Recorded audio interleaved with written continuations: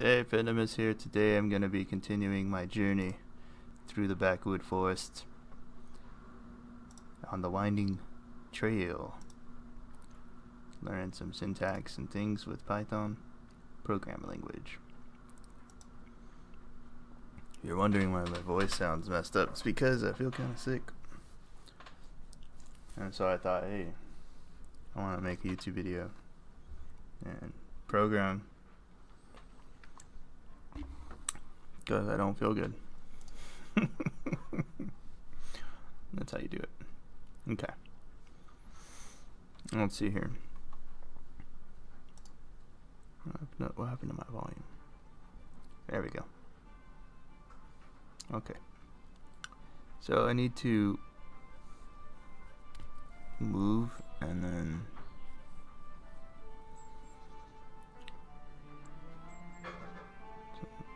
I'm moving there, and then I need to move here.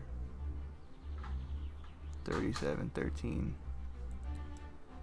You could pretty much copy this and then change the numbers like that, just like that. And then build a fence to stop an ogre.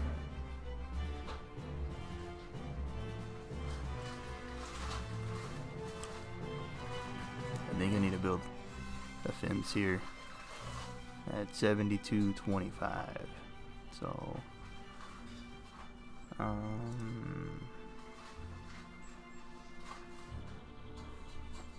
let's hero build.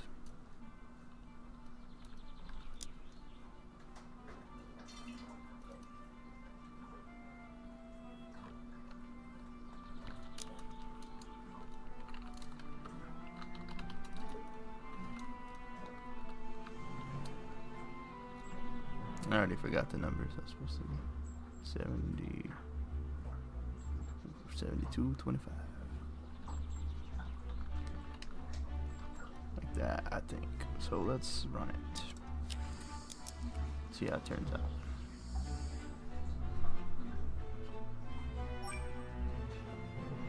Okay. So far, so good.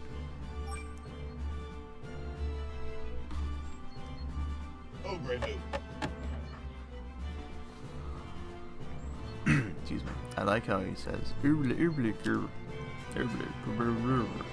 builds stuff. Character just does random things. Alright. Ooh, Programmaticon Part 2. Whoa. One of my cats just tackled the other one. Alright. Do you want to be a programmer? Maybe. Why not? Woodland cubbies. Let's go in here and see what they're talking about.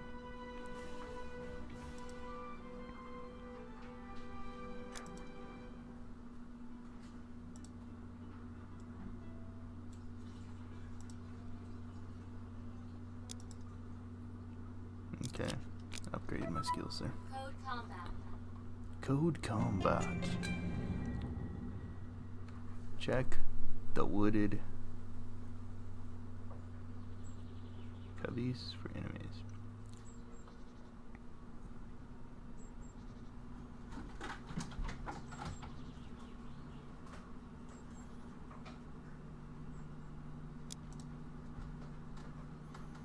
Okay. Excuse me. So we're gonna move. So we have all the moves.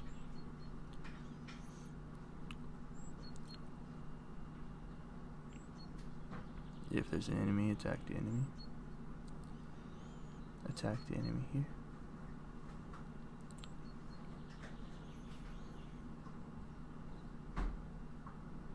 It helps close if statements.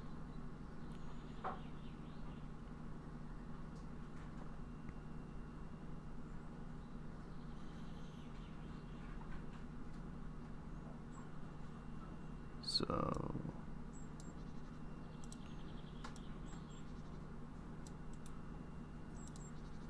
whoop.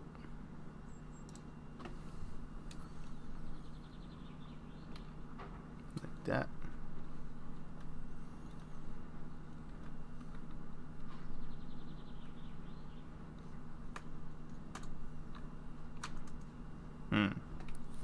This may be picked up as a code. Clues. Oh, okay, no, it's good. It's good. Use an if statement to check if the enemy exists.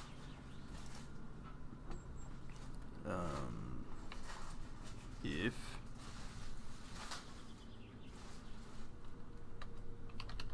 the enemy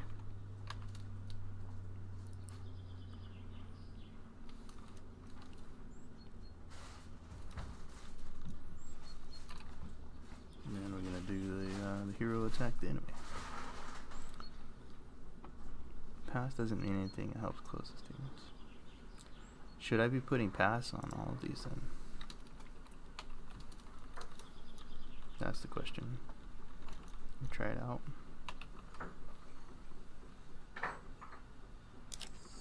And run it. Number one stunner.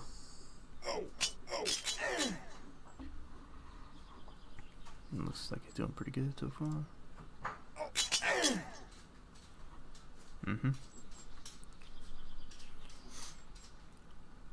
Get that guy. Yeah. What is this? Yeah, we're gonna skip that. I already watched it. There's some achievements there. Good job. Good job. Okay.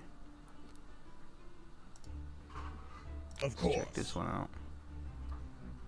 What is this?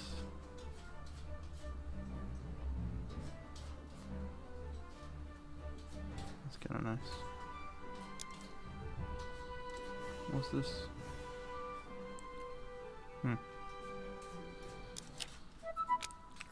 So now we can move a little bit easier without having to type hero dot all that. Do not attack if there's no munchkin around. You'll confuse the hero.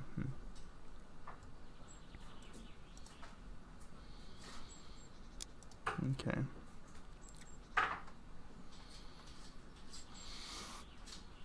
While true, enemy hero is an if statement to check if an enemy exists.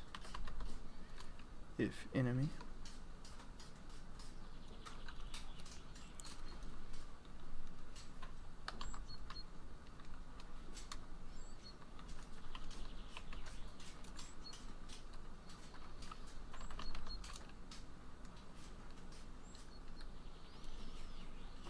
see, we already did the find the nearest enemy up here, so that goes into the variable enemy. So if there's an enemy anywhere on the screen, which there is, you're gonna go ahead and attack that guy 2 times. If I had more damage on my sword, I could just attack him once. Let's run it.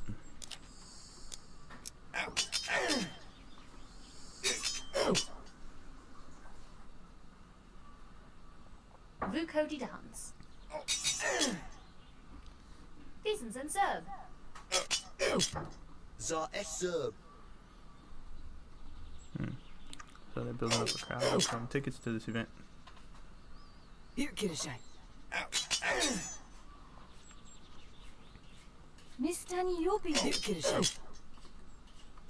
Wow. 5 gold on the ogres.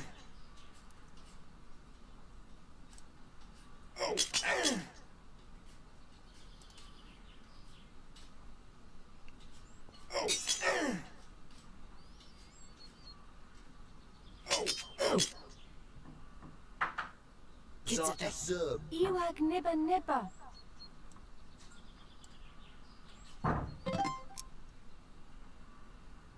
Nice. I like how it shows you how it affects the game while you do your code. You get that feedback. which is really good. Let's continue. Continue down the road.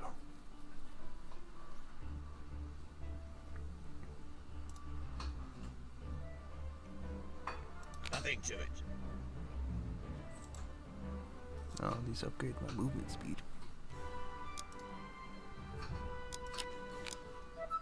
CodeCombat. Yeah, CodeCombat. I think it also changes how I type it in. Villagers must survive. Eliminate the ogres.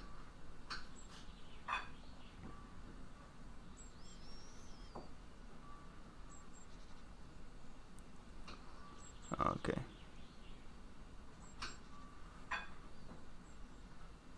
Expand your code's possibilities.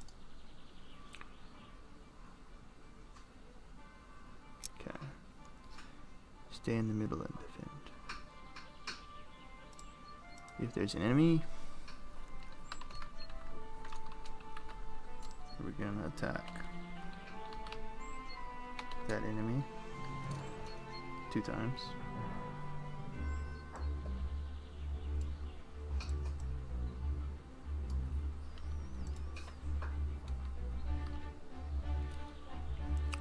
Or else we're gonna move back to this spot here. 40, 35. Let's see here.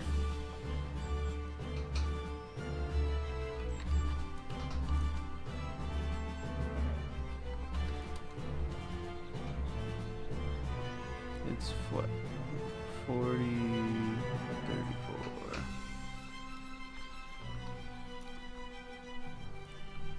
Is that how that's supposed to look? Oh. Hero dot move. Okay.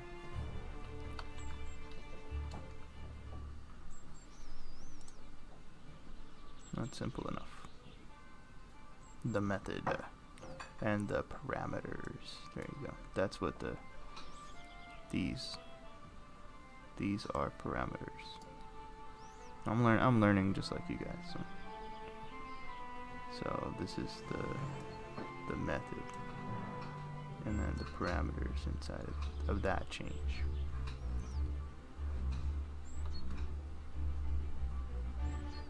And so, something else that you can do is, I think you can go something like x equals and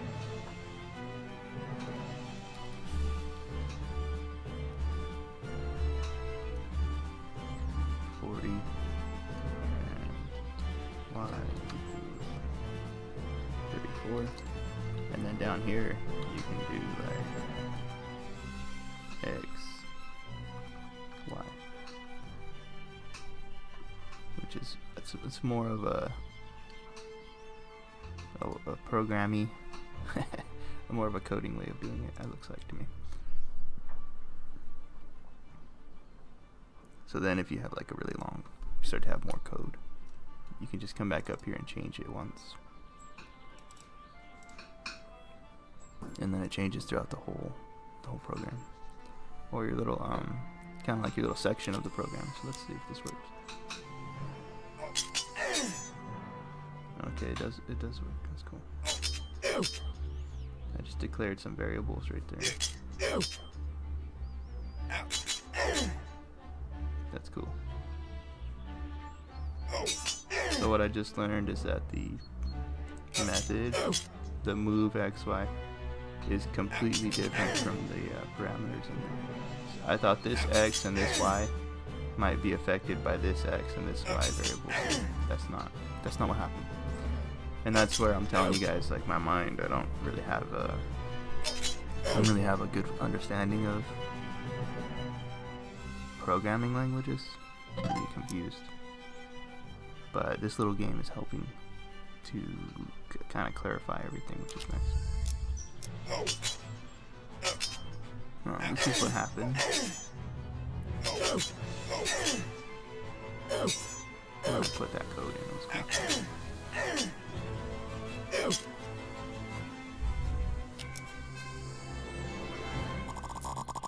Yeah, very cool.